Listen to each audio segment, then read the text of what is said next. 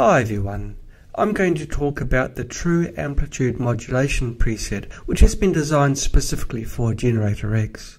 Unfortunately, the XM generator does not have the hardware that's required to run a modulation signal.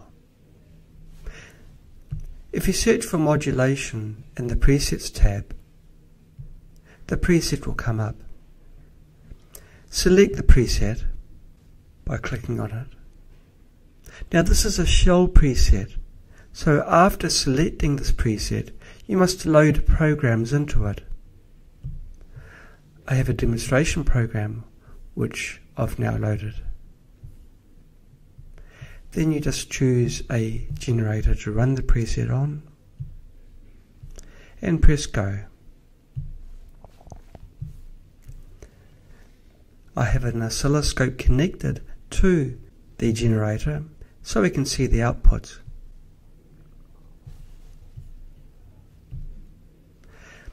This is the voltage output that the generator is producing at this very high frequency.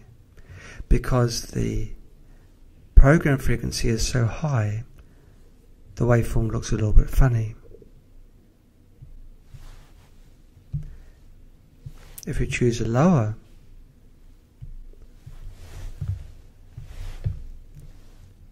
program frequency, then you can see there's more wave cycles for each modulation cycle. If we zoom out, we can see the waveforms here. Now this is a true amplitude modulation. This is an alternative to very expensive hardware which they call the Bedini wave pump. So there we have it. Now we can change the way that the amplitude modulation is carried out. If we alter the offset of output number 2 and we restart the generator using the new parameters,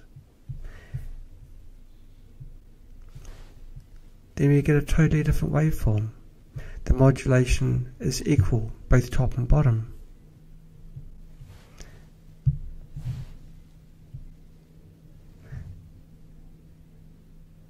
So GeneratorX is capable of doing true amplitude modulation in hardware. In the modulation frequency is fixed. If you go to the settings tab, you can see it's fixed at 3.1 megahertz. You can alter that if you like. Well, this ends the tutorial on the preset. Thank you so much for watching. Have a fantastic day.